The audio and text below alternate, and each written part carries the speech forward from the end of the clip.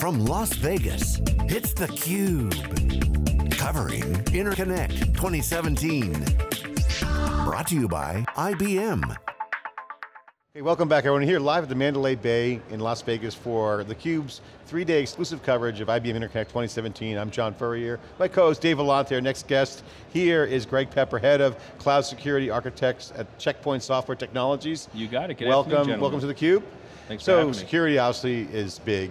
You're seeing Palo Alto Networks, every company out there is buying security, so there's been a security sprawl. But now you guys have a stock that's trading at a very high 52-week high.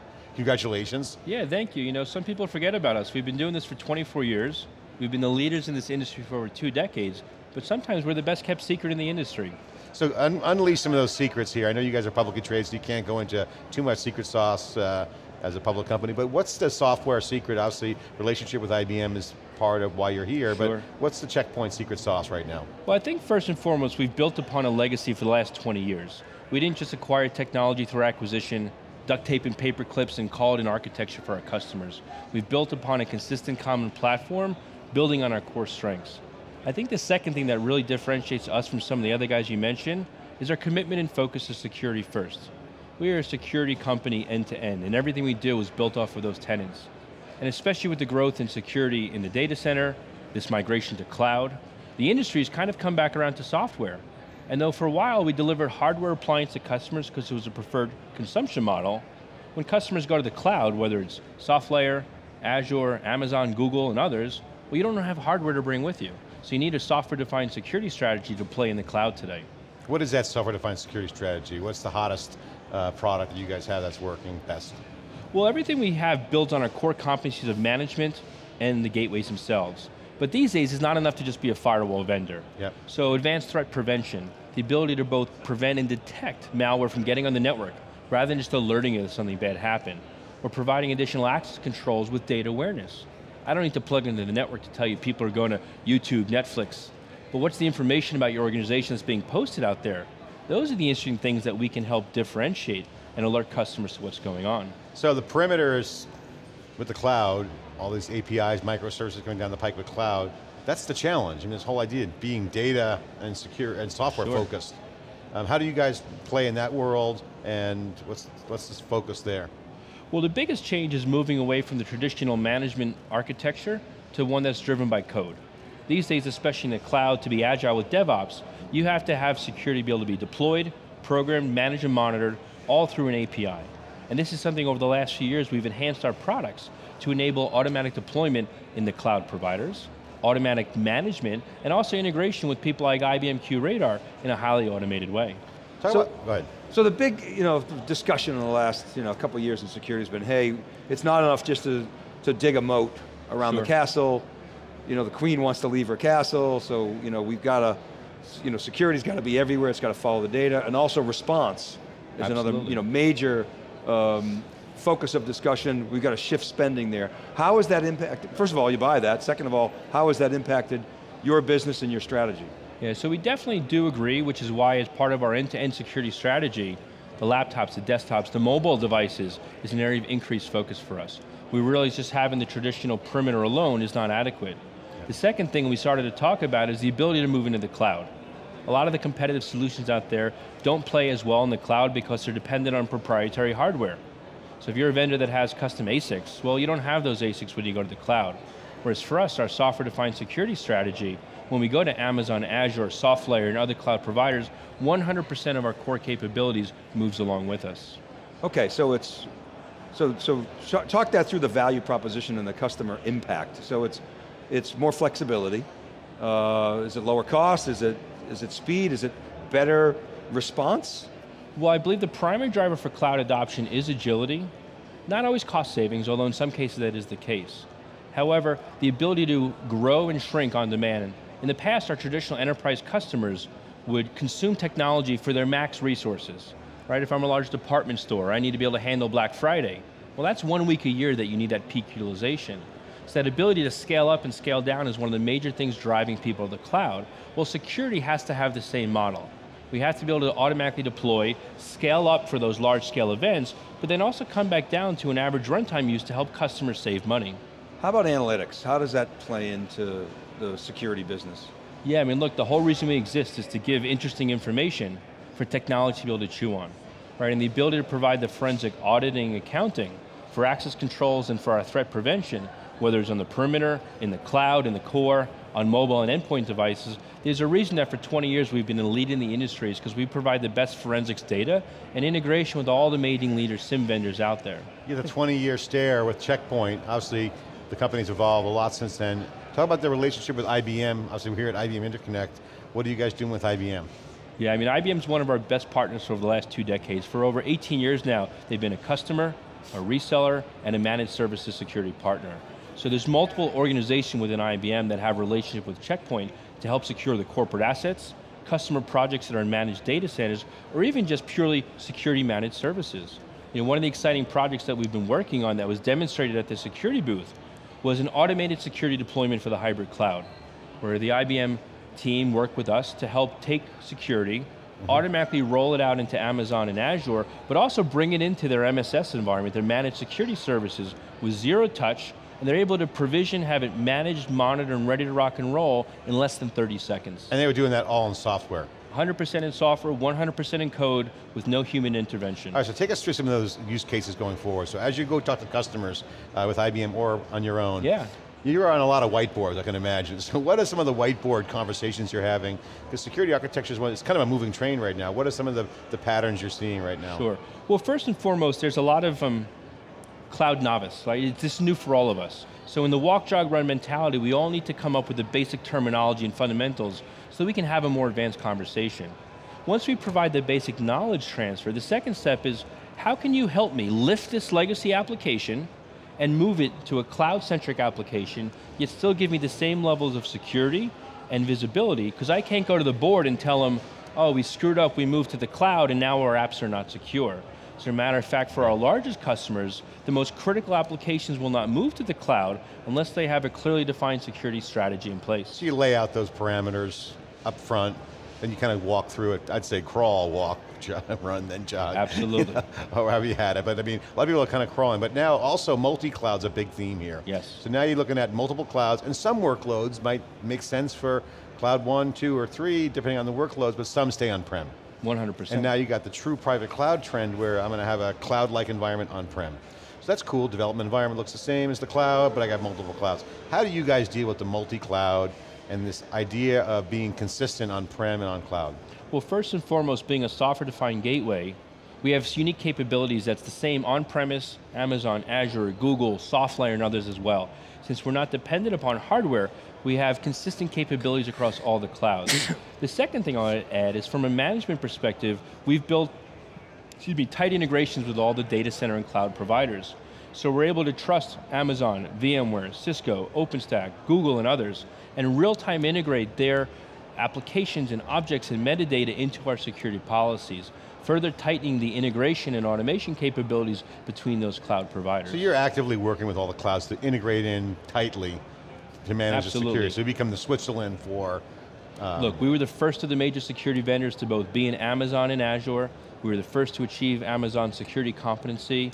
We were the first to support basic things like clustering and scale set support, which is a very common deployment in the cloud as well. We've been in this cloud game for the last 7 or 8 years now. As I like to joke, we've got cloud uptimes longer than some of my competitors have been in business. And Microsoft was actually down in the cloud. We published a report today on SiliconANGLE.com.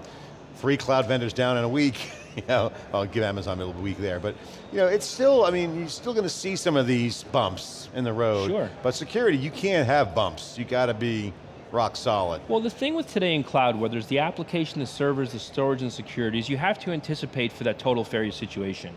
Heaven forbid, what happens if an East region went down? Case in point, when Amazon had their storage outage, Netflix was not interrupted at all. Now, other organizations that were only deployed in a single region were impacted. So this is where I think from an application architecture, one, we have to think beyond single region, single cloud provider. We have to anticipate the total catastrophic failure, and how does our business continuity and disaster recovery work?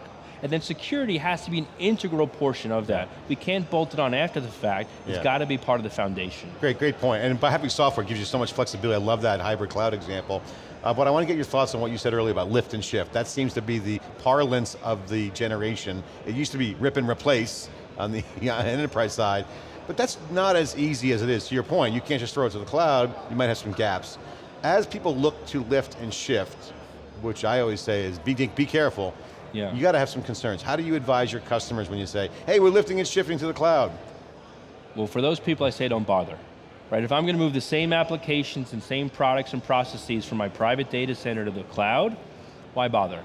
If we're not taking advantage of the agility, elasticity, automation, and all the benefits that cloud has to offer, companies should be building new cloud-ready applications for the cloud.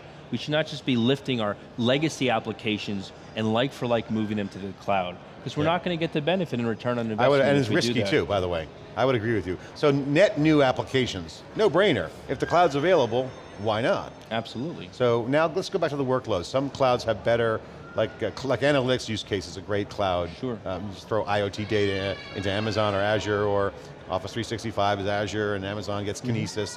Good stuff, and you got Blue Mix over here. So you're starting to see that swim lanes of the different vendors. How do you view the differentiation between the vendors? And how do you advise customers that, hey Greg, I don't know which cloud to go to. What's your advice? Well, first and foremost, there's pros and cons to everyone's offering out. It's kind of like Red Sox, Yankees, you know, it's like well, giant. let's stop right there as Yankees for sure, all right? You think? Absolutely. You really think? Well, maybe not in 2017, but... who's the Yankees? Microsoft maybe or not this millennium, AWS? really, I mean. You know, Microsoft. Then again, from my the perspective as a Red Yankees Sox right fan, now. I'd say it's a tough call. You know, Chris not go Sale there. is the Yankee killer. You knew that. Anyway, let's. All right, go back. We digress. So what I was going to make a comment of is look for the adjunct services behind the basics, beyond the basic storage, compute, and networking services that everybody has as kind of table stakes. So for example, if you're someone who's a very heavy Microsoft Office 365 SharePoint user, you're using their business application suite, well, probably migration to Azure is a more natural transition. Right, people who are similarly in the Google environment and using the Google suite of applications, right? It's a benefit to moving the applications there. And to be honest, people who are purely just into the raw compute horsepower and probably the most mature and largest cloud platform, well, Amazon has probably got a 5-year head start on the rest of the guys. Yeah. So we try not to sit here and determine which of the 3 clouds is better, because for us, we play in all of them. Yeah, and our security footprint has to be consistent across all of them. I'll share with you an anecdotal use case, but one of my retail customers is building a commerce platform in AWS. But all the corporate applications are moving to Azure, and separately now they're looking at Google for other global applications as well. So for them, they're going to be in all 3 cloud providers, just with different applications finding more natural homes. Justin Youngblood was just on, he said, the IBM data said 70% of all organizations, or 70% of the organizations have 3 or more clouds, right? Infrastructure clouds, right? So, back to sort of security, I mean, the market's booming. In a way, it's unfortunate that the market's booming. It's because it's such a huge problem that doesn't end. It's great for you. but each year we look back at last year and say, okay, we feel more secure, and we don't. So, what's happening in the market? Are we finally going to get a handle on sort of how to deal with this, or is it just always going to be this, good guy, bad guy, leapfrogging, sort of endless loop? Well, the big change these guys are the bad guys are pros. This is their full-time job. They're very well funded, trained, they only have to succeed once. Right? Well, and remember, the cost of defense is exponentially higher than the cost of offense. Right. So what it costs my banks and hospitals to secure their environment is 10 to 100-fold over what it costs the bad guys, either in the US or some other nation state, to attack those environments. I think the biggest challenge that most of our customers face, to be honest, is technology saturation. They've bought every product known to mankind. As I like to joke, for every threat, there's an app for that. And most of our customers have bought all 3 of them. But then they struggle operationally with the technology. And this is more of a people and a process issue than it is a product issue. There's a lot of great technology out there, ours and other vendors as well, but if it's not implemented and maintained properly, those potentially represent the weakest links. And there's new threats emerging. Ransomware, for instance, is, to your point, they're overmanned, and the cost to even compare or defend that against that, but they're already hacked. Now they'll pay the ransom in Bitcoin to get their stuff back. And look, it's cheaper, quicker, and faster to maybe just whack the system and try and do some forensics cleanup then deploy a next generation endpoint to try and detect and mitigate against ransomware, disk encryption, or other bots that may get on the endpoints But I almost themselves. feel like the mitigation, I mean, you've got to have, perimeter security, obviously, and continue to invest in that, but I feel like you're never going to stop somebody from penetrating your organization. What's the average stat? The stat is, on average, the company's penetrated for about 200 and whatever, N days before they know, 220, 250, whatever number you want.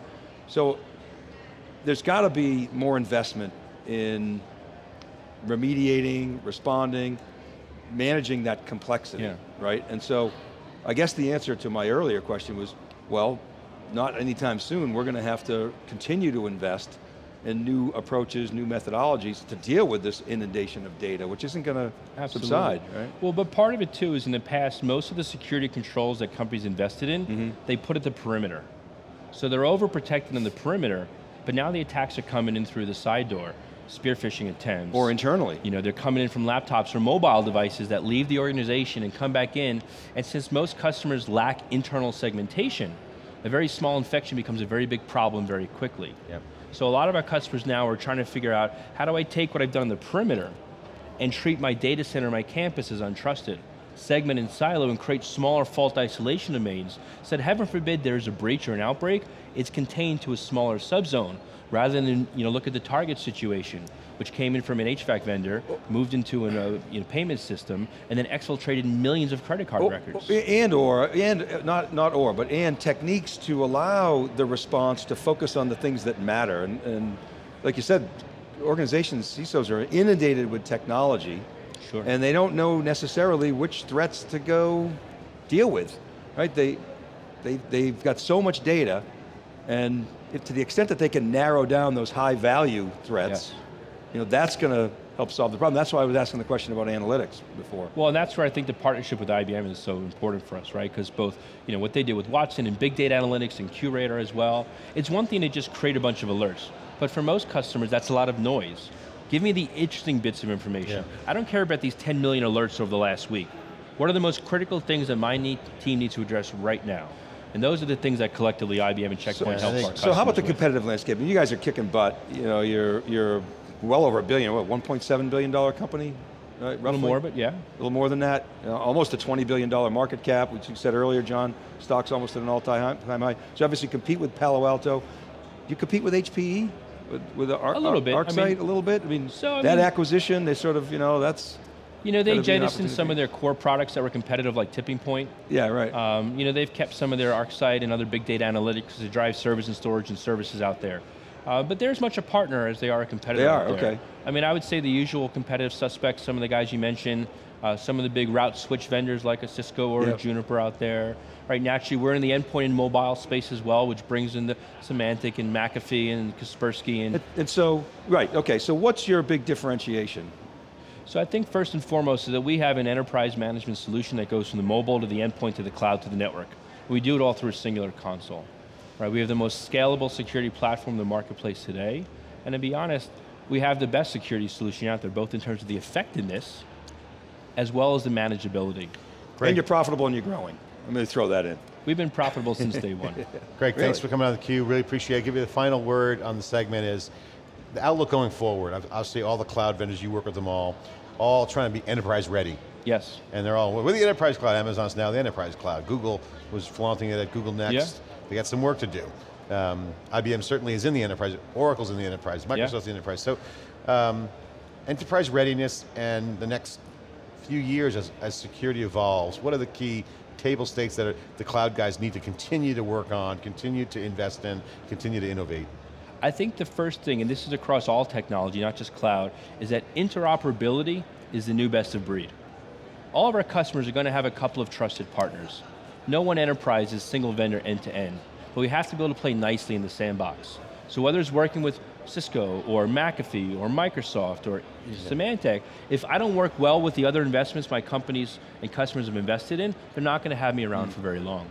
Yeah, and that's the truth, the multi-cloud world, and workloads will fit best because the SaaS also defines some of these big cloud vendors as well. So Microsoft SaaS is Office 365. If you have Microsoft, that's going to be some things for you. Greg, thanks so much, appreciate it. Great commentary with Checkpoint, Software Technologies, talking security, head of architecture here.